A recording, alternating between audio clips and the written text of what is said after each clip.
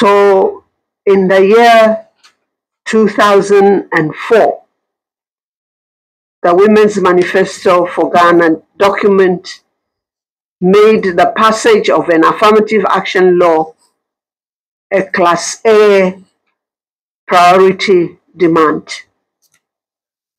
In 2004, the framers of the Women's Manifesto considered the adoption of the deliberative mechanism by the state and other political actors a necessity to address the nature and magnitude of inequalities in Ghana, particularly the low representation of marginalized groups, especially women, in national processes for sustainable development.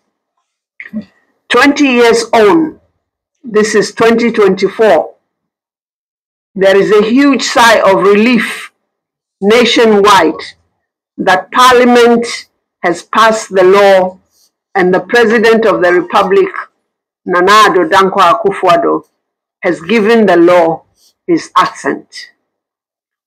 It is a testimony that all the efforts, energies, and sacrifices of the optimists and visionaries in all sectors of the society who believed in this endeavor have not been in vain.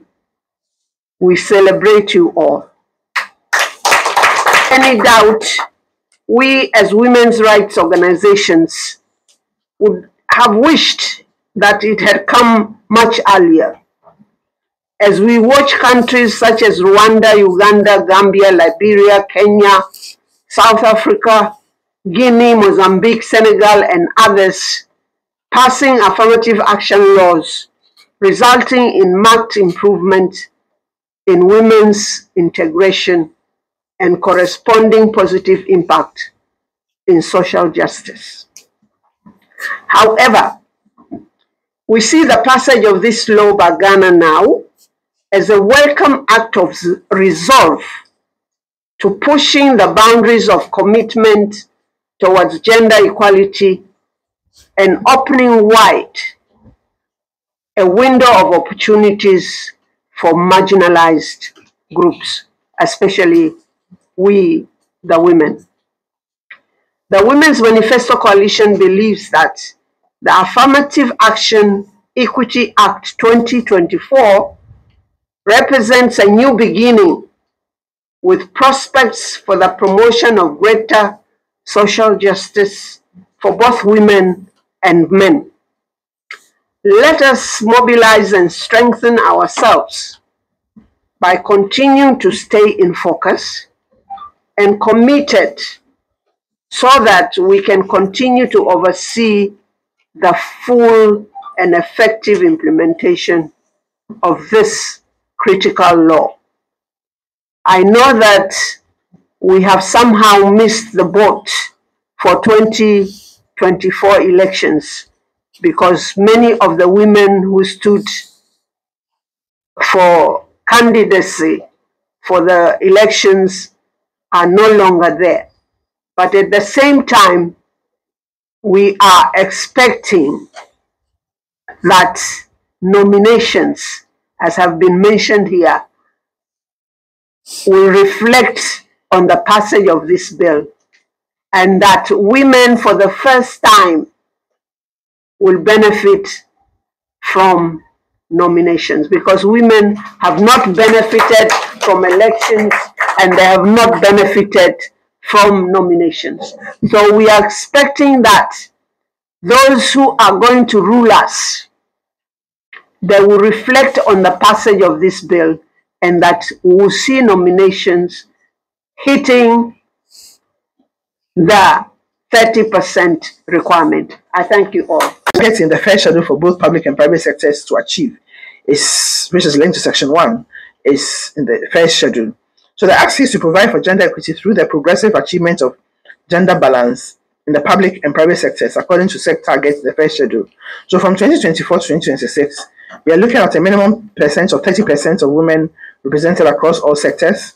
Then from 2027 to 2028, the percentage is to increase to 35% In the original draft, it was 40%, but they said it should be 35%. And then from 2029 to 2030, in tandem with the Sustainable Development Goals, particularly Goal 5, the aim is to reach 50% across all sectors. So, despite the renaming of the law as Affirmative Action Gender Equity Act, the end goal remains the same, which is to achieve equality by the year 2030, which is the target set in the SDGs passed by the UN. Again, the law also establishes a multi-sectorial gender equity committee. Originally it was Gender Equality Committee, now it's Gender Equity Committee, to oversee the Act's implementation at the Ministry of Gender, Children and Social Protection. This is in Section 4. So this body is made up of institutional representation, local government, Attorney General's office, quite a long list. The minister also has the right to appoint a gender expert. There will be what they call them, policy and implementation people, etc., etc. And so they will see to the implementation of the act. And it will be the chairperson will be the Minister of Gender or whoever the minister appoints. And they have a lot of responsibilities. One of the key ones, as I said, is to come up with a plan of action. Before you can measure to see how people are progressively changing things to in line with the target, you need to know what the baseline is at the commencement.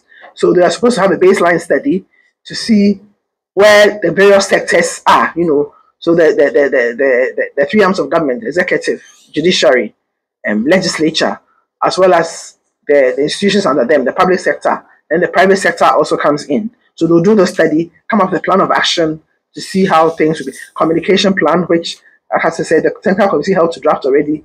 They are also supposed to take charge of sensitization. I'm sure they'll get some of the other institutions responsible, etc. Then organization qualifies, when they come measuring. So you'll be required to submit your annual gender equity report to the committee. They will do their investigations and monitoring, and then you will receive the certificate if you have complied. If not, you will not receive the certificate.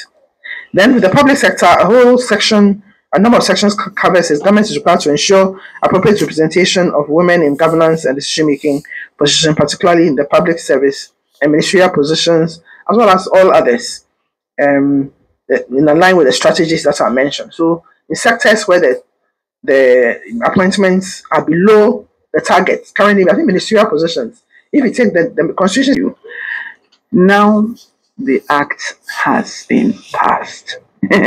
It is just the beginning of the journey, because you go to a lot of international workshops, programs, and so on, and Ghana is very good at writing. We have wonderful policies, and when we read them, people are willing to look at it. Some copy from us, and then they overtake us, because when it comes to implementation, and then we start the ababa say, but today, that will not happen to this act, because quickly we'll be looking at what LI, dates, and so on. And as I said some time back, we have, again, as the technical group, worked on some implementation modalities, looking at even communication strategy and so on. We'll be going back to all those documents to pick on them to help with the LI, so that it will quickly also go through for us to know what we are doing and so on. And in the act that has been passed, I've seen deadlines. We have deadlines there. The first one that hits me is the first deadline, 2025. We have 30 coming, 26, and we have 30 close after that, 2026. And the elections are 80 something days from now. 60 something. So I woke up early this morning and I was thinking, how are we going to push so that something will happen between now and 2026, looking at the figures and numbers that are coming up, especially when it comes to women's representation in parliament. We may not hit what we want, But what about the other sectors when it comes to appointments and so on? How are we going to push to ensure that a lot of women who are very able, capable, are there to speak our issues? And I say we are there. So we'll make sure that when they look for us, they will get us, and we will do what it takes. So it is a challenge I'm throwing to all of us. How we ensure that even if in Parliament we don't get the numbers we want, in other sectors, when they are pushing, we'll be there. I will say that a few days ago I heard Women's the Act, and then we listened to all the coalitions that have been behind us, and then we come to a point where we strategize further. Ladies and gentlemen, on this note, of the adoption of the Beijing Platform for Action, which was considered the most progressive blueprint ever for advancing women's rights, and 13 years of intensive advocacy by women rights organizations and the broader CSO community for an affirmative action legislation in the country, Ghana finally has an Affirmative Action Act 2024, gender equity. So I had to remind myself that it's gender equity. The act was passed, as the chair mentioned, passed by Parliament in July 2024, and our president gave his assent in September 2024. And for us, this is a landmark victory for the women's movement and a major milestone in Ghana's efforts towards advancing women's rights and gender equality in the country. NetRight acknowledges the efforts by all the gender ministers, so through MOWAC to the gender ministry, that played significant roles in ensuring that the affirmative action legislation becomes a reality. But it's also important to recognize the efforts by the current gender minister. The current gender minister for Gender, Children and Social Protection, who made the passage of the act a priority and worked with the women's movement led by the AABO coalition to achieve this landmark victory. I think it's important that we recognize the role that she played. And the chair mentioned some roles that other women within the movement has played. And I also want to mention Mrs. Lisbeth Akpalu for the role that she has played in ensuring that we have an affirmative action law. I also remember Professor George Chikata for doing a publication on the reasons why we need an affirmative action. So now the work begins. The act has been passed. We are good, the chair mentioned it, we are good at passing legislation and all that. But when it comes to implementation, that's where the challenge comes. So for NetRight, we see that the work now begins. So as NetRight, we commit to working with the government through the gender ministry and all relevant stakeholders to ensure that the act achieves its intended purpose of alleviating underrepresentation and promoting gender equality and women's empowerment by addressing the systemic barriers that have hindered women in the Ghanaian society. So come January 2025, when the appointments of ministers and then appointments on board come, the women's movement will have an eagle eye to see that we see at least 30% of women's representation in the appointment. I equal to all women and all who have tirelessly contributed to this journey. Thank you.